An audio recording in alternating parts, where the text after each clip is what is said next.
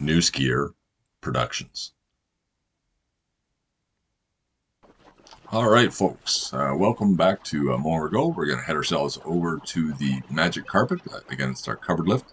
Make sure as you're coming over, you're carrying your skis down low, not on the shoulder. Be aware of the other people around you. With this, we can see her kicking her snow off. There's been a little bit of accumulated. Watch this when she kicks the next one. The snow is just going to fall off, puts her toe in, lines the heel up, pushes down, click she goes. Now, we've left our poles behind here. As you can see, most of the beginners in the area do not have poles. Again, you really don't need them for the first couple runs here. They're really going to just get in the way. So we can see Allie marching over here. She's got her pass in her left side, somewhere in the pocket or in a glove.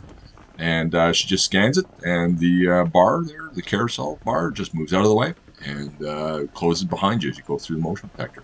As you can see, she got her skis straight forward, much like myself down below. I waited for her to pass the cones before getting on. Evidently, she thinks she's tall enough that she can touch the ceiling, and so giving that a go. Well, let's take a look at my skis. You can see my skis, when we do the dip here, are not quite in the center. You can do a little side step on that one. It's allowed. Of course, I've sped the video up here because there's really not much to watch of us riding up, except for a few doors on the way up. As you notice, there's a few emergency exits.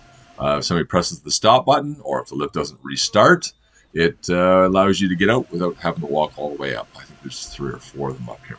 Anyways, Alyssa's heading up here to the end of the tunnel. At this point, she's going to look down, make sure her skis are lined up, get ready to go. We can see the lifty there just on the right side of the lift.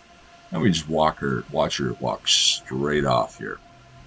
As she gets off, a few steps, and she's off. I'm going to do the same thing, pointing my skis forward. If you've got any poles, make sure you don't put your poles in that device at the end. As you can see, I've got my skis straight forward, and I get to the end. I'm going to take a few steps, and off I go. There we go. Top of the Mont Rigaud magic carpet. Have a great one. Bye for now.